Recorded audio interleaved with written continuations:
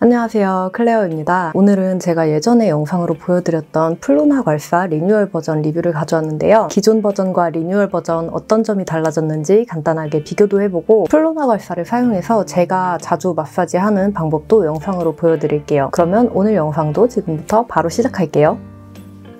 이게 이제 오늘 보여드릴 리뉴얼된 플로나 세라믹 괄사인데요. 먼저 이 기존 버전과 차이점을 간단하게 설명드리자면 제일 큰 차이는 컬러가 되게 쨍해지고 이 로고 폰트가 바뀌었어요. 제가 기존 플로나 괄사를 사용하면서 느꼈던 최대 장점이 진짜 가볍다는 건데 리뉴얼된 플로나 괄사도 이렇게 같이 들어봤을 때 무게가 크게 차이 나지는 않아요. 되게 미세하게 차이가 있는 것 같아서 제가 무게도 직접 재봤는데 기존 버전은 130g, 리뉴얼된 플로나 괄사는 150g 정도로 여전히 가벼우면서도 조금 더 압을 넣기 좋더라고요. 모양도 기존과 동일하게 이렇게 화병 같은 디자인인데 이 아래쪽에 돌기가 있고 이 끝부분에도 돌기가 있는데요. 이거는 크게 차이 없이 두 개 거의 비슷한 것 같습니다. 그리고 기능과는 크게 관련이 없지만 이 위에 뚫려있는 부분 기존 버전은 약간 이렇게 단차가 있었는데 리뉴얼 플로나 괄사는 완전 매끈하게 바뀌었습니다. 개인적으로 저는 이 기존 버전 사용할 때 이게 너무 가벼워서 약간 장난감 같은 느낌이 들 때가 있었는데 리뉴얼 버전은 여전히 가볍지만 진짜 살짝 무게가 더 생기니까 좀 더 시원하게 마사지를 하는 느낌이 들더라고요. 사실 컬러는 이 기존 버전이 전 더 마음에 드는데 사용감이 리뉴얼된 플로나 괄사가 훨씬 마음에 들었어요. 그리고 기존과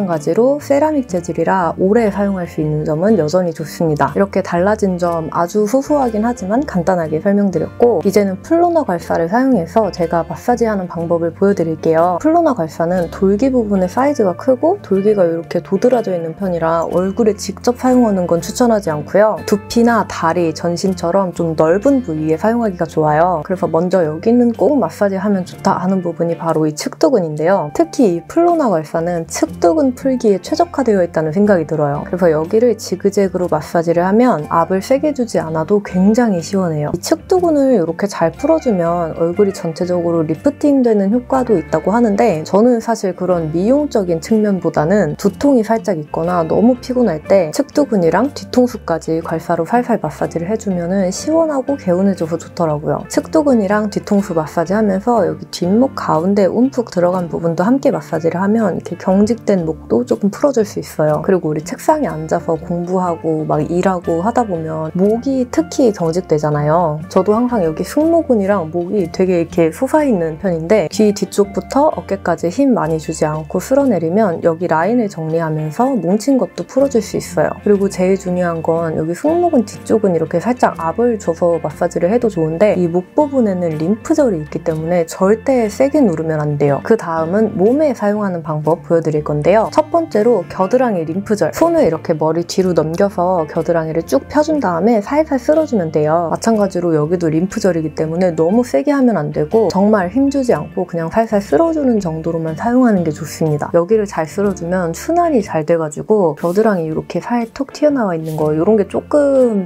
줄어들더라고요. 그리고 여기 쇄골뼈 아래 여기도 이렇게 마사지를 해주면 굉장히 시원해요. 특히 저처럼 이렇게 라운드 숄더인 분들, 어깨가 안으로 말려있는 분들은 여기를 마사지해서 풀어주면 진짜 시원해요. 그 다음은 복부. 특히 이거는 제가 소화가 안 되거나 배에 가스가 차거나 속이 되게 더부룩할 때 정말 자주 사용하는 방법인데요. 배가 쫙 펴져 있어야 되기 때문에 누워서 마사지를 하는 게 좋고 복부 바깥 부분에서 배꼽 쪽을 향해서 이렇게 쓸어준다고 생각하면서 마사지를 하면 돼요. 먼저 명치에서 배꼽까지 쓸어주고 오른쪽 갈비뼈 아래에서 배꼽까지 쓸어주고 오른쪽 옆구리에서 또 배꼽까지 쓸어주고 반대쪽도 똑같이 왼쪽 갈비뼈 아래부터 배꼽까지 왼쪽 옆구리에서부터 배꼽까지 쓸어준 다음에 양쪽 골반에서 배꼽까지 아랫배에서 배꼽 부분으로 이렇게 쓸어 올려주면 됩니다. 배 마사지를 할 때에는 압이 좀 강해도 괜찮기 때문에 약간 누르는 힘을 줘서 마사지를 하면 좀 더 금방 이렇게 쑥 내려가는 느낌이 들어요. 그 다음은 다리 부분인데요. 저는 다리 부분은 서해부, 무릎 앞쪽, 그리고 발목 이렇게 마사지를 해요. 먼저 서해부는 우리 흔히 말하는 팬티 라인 부분이에요. 서해부도 림프절인데요. 장시간 앉아있다 보면 서해부가 이렇게 접혀있기 때문에 순환이 잘 안 될 수 있어요. 그래서 생리 전에 이렇게 골반이 너무 아프고 서해부가 아프고 이런 분들은 거기가 약간 뭉쳐서 아픈 걸 수도 있거든요. 림프절이기 때문에 힘을 완전히 빼고 살살 쓸어줘야 되고 복부 마사지 할 때랑 마찬가지로 쫙 펴져 있어야 되기 때문에 누워서 이렇게 쓸어주면 되는데 사람에 따라서 그냥 살살 쓸어도 되게 자극이 심하게 느껴질 수가 있어요. 스트레칭을 먼저 하고 마사지를 하거나 정말 가볍게 스치듯이 쓸어줍니다. 그리고 다리 뒷면, 앞면 이거는 사실 취향 차이인데 저는 걸을 때 다리 앞면을 굉장히 많이 쓰기 때문에 뒷면보다는 앞면을 더 풀어주는 편이에요. 먼저 무릎뼈 아래 눌러보면 이렇게 움푹 들어간 부분이 있어요. 거기를 지그시 눌러서 지압을 해주는데 이 돌기 부분으로 하기에는 조금 영역이 좁아서 저는 요 뒤에 꼬다리에 달려있는 요 부분으로 지압을 합니다. 그리고 제가 마사지를 하면서 여긴 진짜 시원하다 하는 부분이 측두근 다음으로 발목 앞쪽이랑 발등인데요. 오일이나 매끄러운 바디로션을 바르고 발목 앞쪽을 이렇게 슥슥 쓸어주면 되게 시원하고 발이랑 다리에 피로가 풀리는 느낌이 들어요. 그리고 저는 얘기했듯이 앞쪽을 많이 쓰기 때문에 이 앞부분만 풀어줘도 좀 붓기가 빠지더라고요. 마지막으로 이 돌기 부분 사용해서 발바닥도 이렇게 지압해도 좋은데 저는 사실 발바닥은 아무리 눌러도 시원한 걸 잘 모르겠더라고요. 그래서 발등까지만 마사지를 합니다. 그리고 종아리가 자주 붓는 분들은 이 돌기 부분으로 종아리 쓸어서 마사지 할 수도 있고 허벅지도 마찬가지로 슥슥 쓸어서 마사지 할 수 있어요. 그래서 사실 마사지 하는 부위는 여러분 취향 따라 아니면 몸 컨디션 따라 하면 되는데 제일 중요한 건 림프절이 있는 부분, 목이나 겨드랑이, 서예부, 오금 이런 데는 누르지 말고 지나가면서 마사지를 해야 됩니다. 그리고 물론 괄사만으로도 어느 정도 붓기를 케어하고 순환을 도울 수 있겠지만 저는 무엇보다 가벼운 스트레칭이나 운동을 함께 병행하는 게 가장 효과가 좋다고 생각해요.